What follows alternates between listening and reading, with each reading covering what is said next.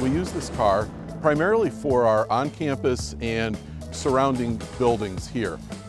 When we get a repair call, we throw some tools and supplies in the car and we head off to that site.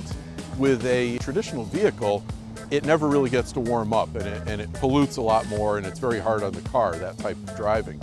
We would be turning in vehicles with less than 20,000 miles, but they would be in terrible mechanical condition because of the cold start-stop type of use.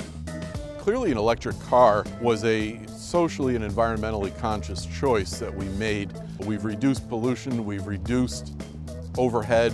We're certainly saving money because the vehicle needs almost no maintenance. There's no oil changes, there's no fuel, none of the traditional things we're used to doing on a car. We only charge it once a week. So once the vehicle's charged, we can park it in a different location. We're easily able to get a week's use out of this on one charge.